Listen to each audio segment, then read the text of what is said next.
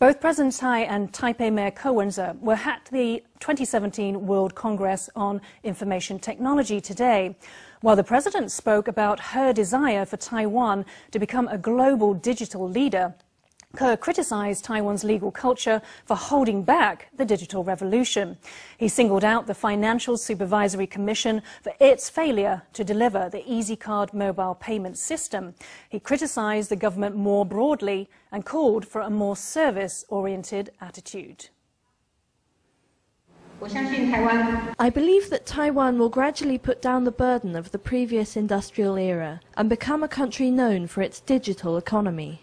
Taipei Mayor Ko Wen-je followed President Tsai's remarks with unveiled criticism of the Financial Supervisory Commission.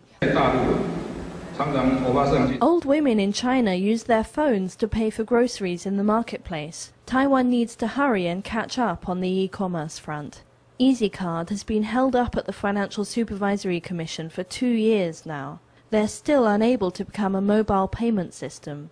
The FSC should become the Financial Services Commission or the Financial Management Commission. We need to deal with this somehow. Ko was not shy about criticizing the FSC's red tape in front of the president. The government should gradually change from a supervisory role to a service role. Take the FSC. They should be assisting us or telling us how to fix things, not dragging their feet. It's been 2 years now.